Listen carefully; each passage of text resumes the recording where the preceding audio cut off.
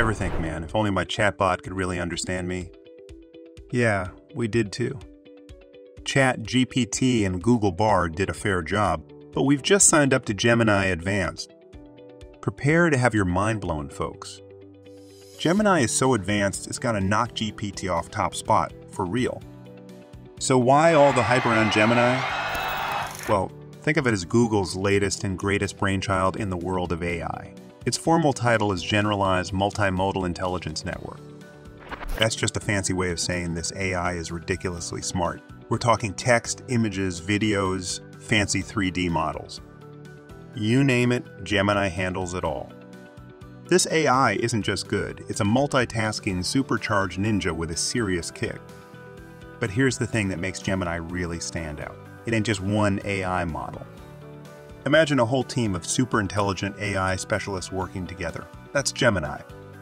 And all those brains are combined to give you the most accurate and constructive results you could possibly imagine. Let's face it, most chatbots are kind of stiff, right? Well, Gemini blows that notion right out of the water. It's interactive, creative, and way more like talking to a real person. Need your output as text, an image, maybe even a short video? Gemini figures out what you need and rolls with it. But here's where it gets wild. Gemini doesn't just copy stuff it's seen before.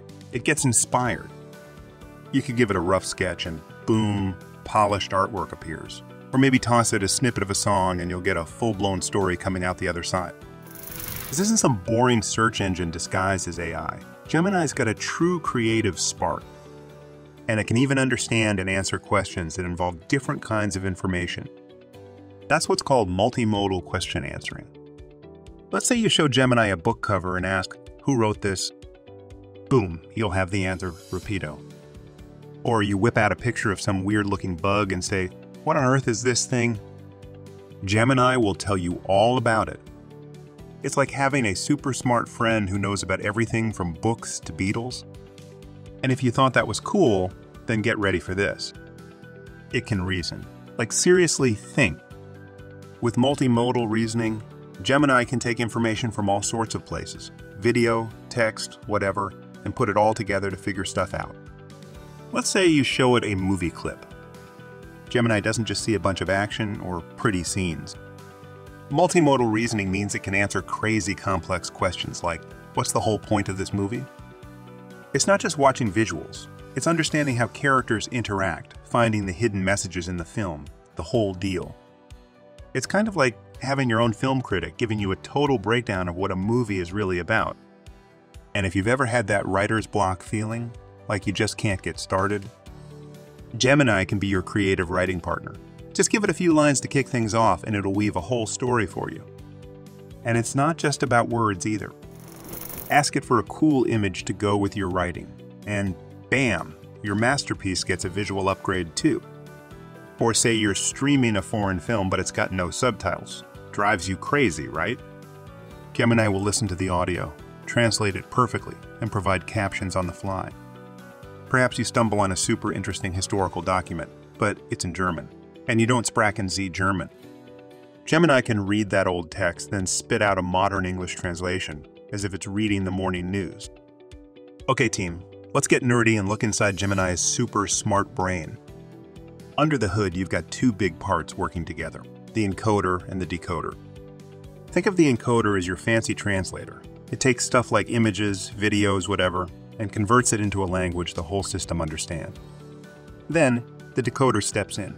It reads the translated info and figures out what to do with it. Got a picture and need a caption. The encoder breaks down the image, the decoder crafts those words you see under it. That's how Gemini gets creative. And compared to those other AI big shots like GPT-4, Gemini's got serious skills. Think about how your brain works. You can look at a picture, read about it, even hear a related song, and your brain makes connections without much effort. Gemini aims to do the same because it speaks all these languages: image, video, text, and it can see a wider picture. That means tasks like creating a whole presentation from a couple of keyword ideas. Easy for Gemini, but near impossible for an AI only trained on text. See what we're saying? That encoder-decoder system we talked about Cuts out a lot of the back and forth those older AI models need. The encoder does the initial heavy lifting of the translation, meaning the decoder can jump straight into being creative. Instead of your results taking ages to show up, Gemini feels almost instantaneous compared to what you're used to. AI isn't magic. It learns just like us, but way faster. But older models sometimes get stuck in their ways, not handling new info too well. Gemini's design is all about flexibility. Throw a weird, off-the-wall question at it, and instead of freaking out, Gemini is more likely to adapt, figure out what you mean, and surprise you with how well it performs. It's just built differently. This thing is crazy adaptable. And here's another big perk. Gemini is a lightweight champ. You know how some AI hogs your computer's power? Well, Gemini is surprisingly easy to run, even on normal setups. Plus, the way it's built means it can learn as datasets grow, so you're not constantly waiting for it to catch up. Its ability to scale means bigger datasets and faster learning, keeping it way ahead of the curve. Alright, who says size doesn't matter? When it comes to these big AI brains, everyone looks at those parameters. Think of them like the knowledge nuggets stored in the AI. The more nuggets, the smarter it gets, right? That means better predictions, weirder creative ideas, that kind of thing. Now, GPT-4 is a total beast, something like a trillion parameters. That's huge. But here's the thing, size isn't the whole story. More parameters mean the AI needs a monster computer to work, which is tricky. And here's where Google throws us a curveball. Gemini comes in flavors: gecko, otter, bison, and the legendary unicorn. Google's keeping the parameter count secret for now, but those names kind of give us a clue. Unicorn is the heavy hitter, maybe close to matching GPT-4. Okay people, we hope you're starting to realize why we're freaking out about Gemini.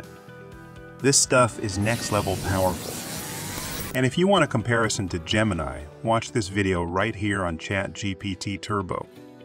So, what does this mean for the future of AI? Google's taking on the heavyweight champ, ChatGPT, and because of this, we're going to see applications popping up that leverage crazy skills, with way better user experiences and solutions. Imagine personalized assistants that actually understand you, the way you communicate, not just textbook language. The future is bright, friends. Embrace the dawn of a new era.